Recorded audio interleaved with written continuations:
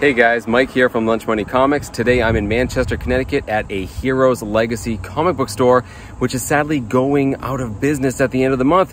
They're having some pretty great deals though leading up to their closing date. Let's go inside and see what we can find. All right, great looking store. 50% off everything, store-wide? Wow. Store-wide. All right. Excludes new releases right now. Excludes new releases, good to know. That's a good figure, but I'm interested in this one. For my little sister. Cool. Some new releases.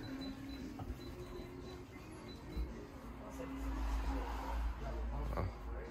Yeah, just about. A little bit more.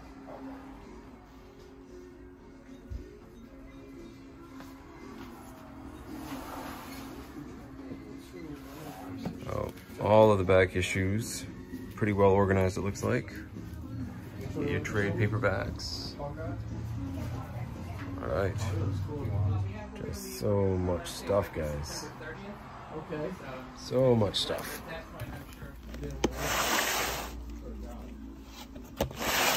Uncanny X-Men.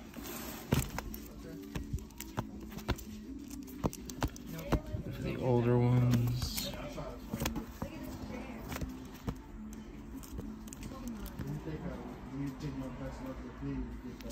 I gotta check a lot of these against my list here. All right, I think I got a couple here that I was missing. Happy to pick up, even if they're duplicates. These are all $10 books. Maybe slightly better. Could be.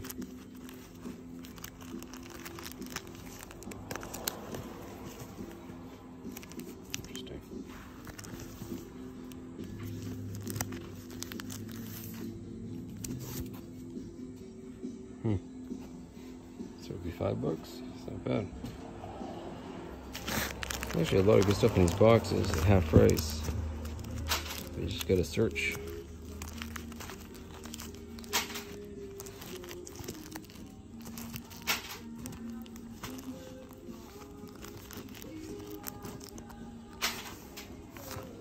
Great John Byrne cover.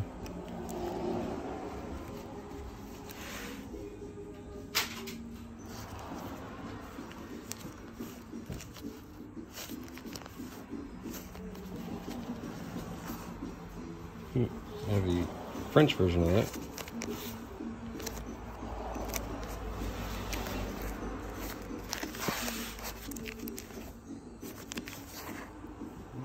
From another batch of X-Men.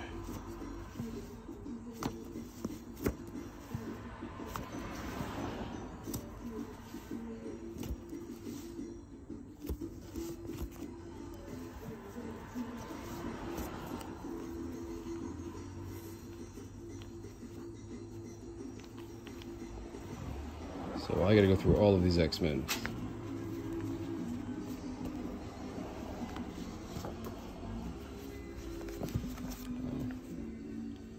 That's a good one.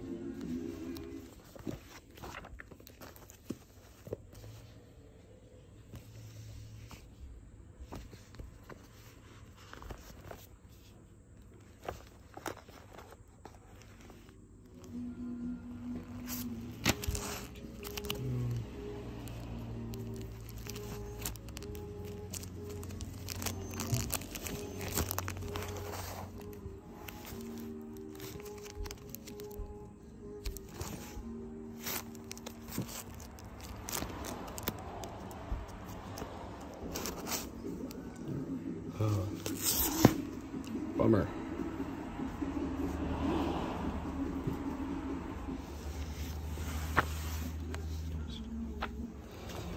Man, I haven't even looked down here yet.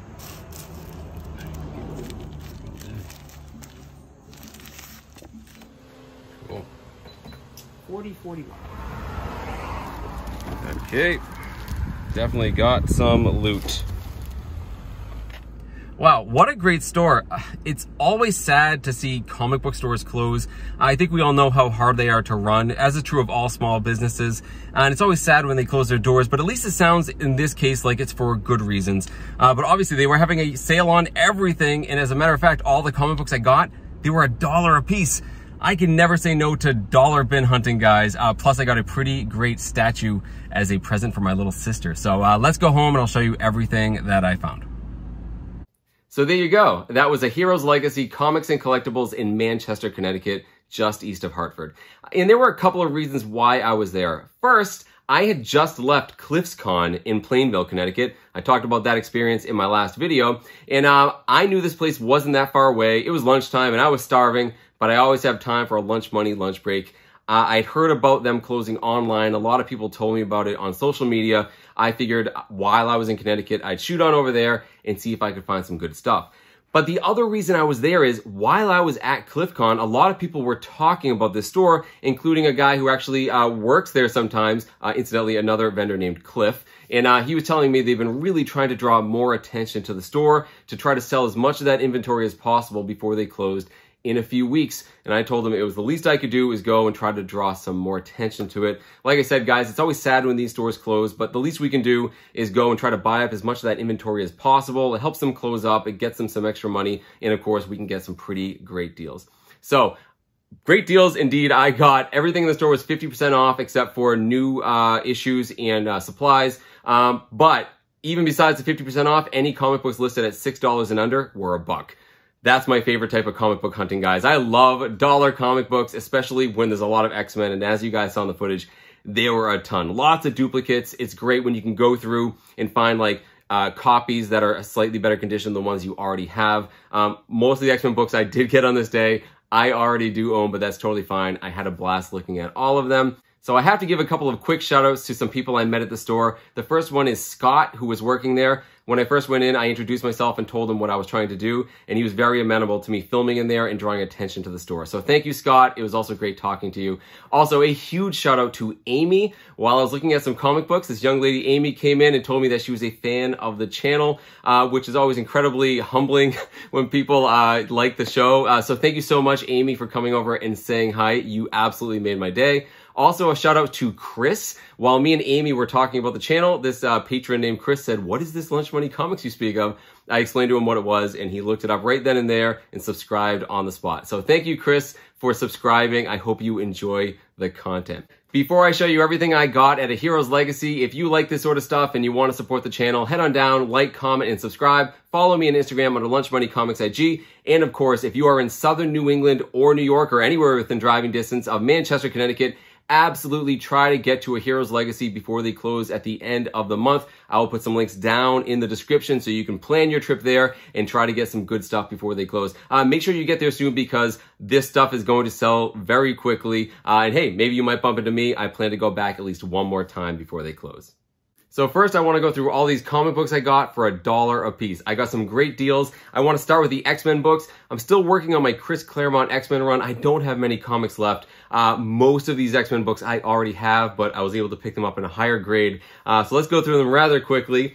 First, we have Uncanny X-Men number 204, sort of an odd Nightcrawler cover there. Then we have X-Men number 215.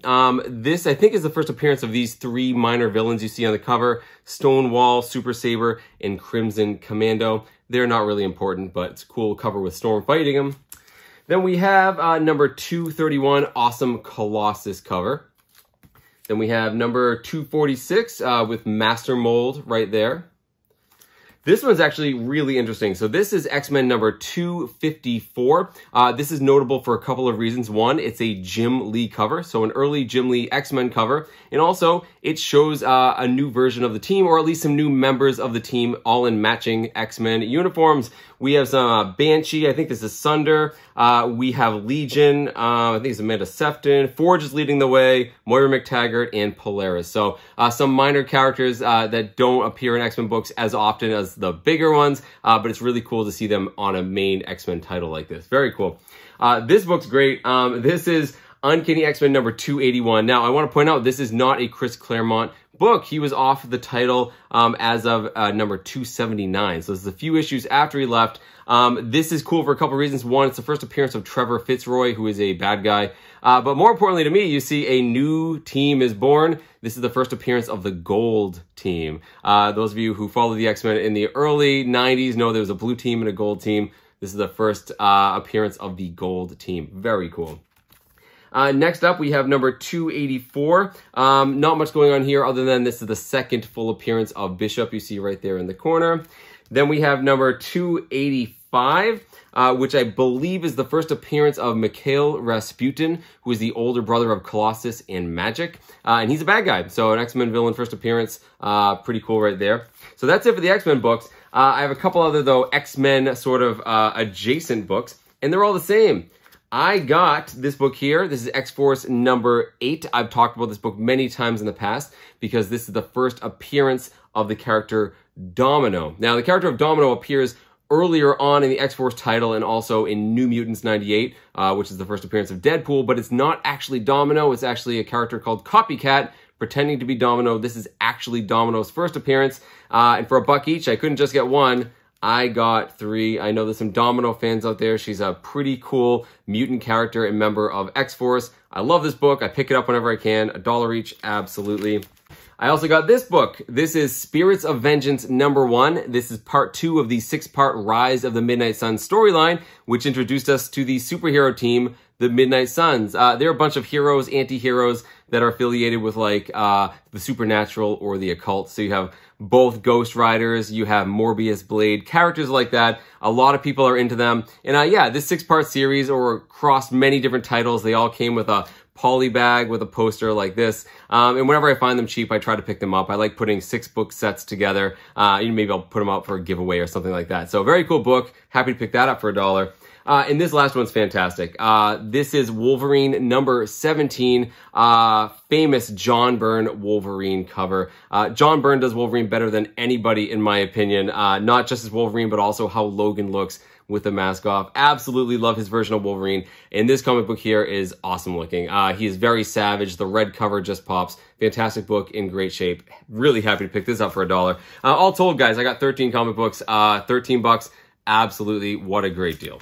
So I have one more thing I got at a Heroes Legacy that isn't a comic book. You saw it in the footage, and it is this. This is a PVC diorama by Diamond Select Toys depicting, of course, Jean Grey in her Phoenix costume from X-Men 101, one of my favorite comic books of all time, and as a matter of fact, you see it right there on the back. Now, I know collecting superhero dioramas and statues is a big part of our hobby. I don't collect these, although I think they're very cool. The reason I don't collect them is pretty simple. They take up too much room. It's as simple as that. But the reason I got this one is because my little sister is a huge Jean Grey fan. And I've actually been eyeing this exact sculpt for her as a gift for a long time. It usually goes for $50. That's actually what the price tag on it was. But because everything was 50% off in the store, I got it for $25, which I think is a great deal. And it's really good because she lives in Oregon and I got to ship it over there. So it's probably going to cost me close to $50 when it's all said and done.